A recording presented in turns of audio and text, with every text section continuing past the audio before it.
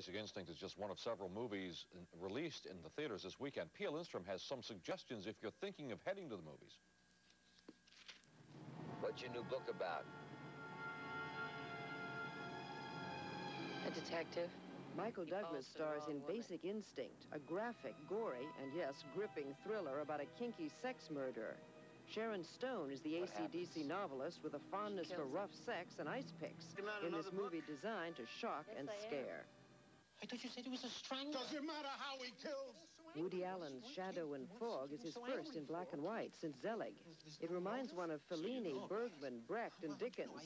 But with a New York-sounding nebbish named Kleinman as the central character, it is quintessential Woody Allen. It's not his best, but even his second best is worth a visit. Now, didn't I tell you the next time you appear in my courtroom that you dress appropriately? You were serious about that?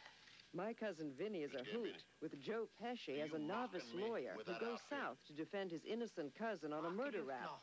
Pesci is wonderful as he confounds them with his Brooklyn accent. Quite like a double, Lady Edsa said. Ah.